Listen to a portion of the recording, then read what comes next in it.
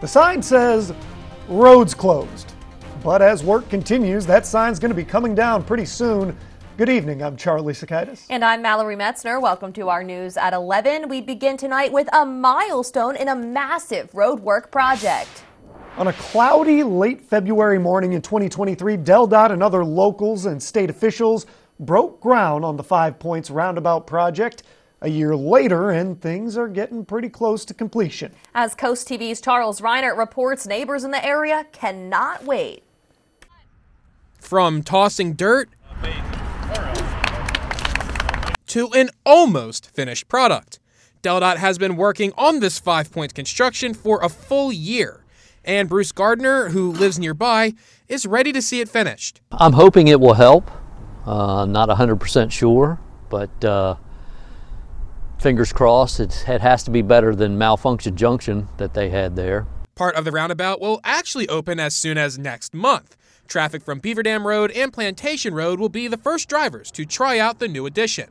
But some say the construction has been a massive headache. Just cannot wait for it to be done. There's so much traffic on the road that goes from Route 1 over to Shady Drive. I just can't wait for it to be done. Alongside the roundabout, the finished product will include more sidewalks, bike paths, and drainage upgrades, at a cost of millions of dollars and a year's worth of detours and road closures. But people are hoping that all of that will be worth it. This whole area has grown tremendously. I'm originally from the area, Millsboro, so I've seen a lot of changes, and we're not able to keep up with it all.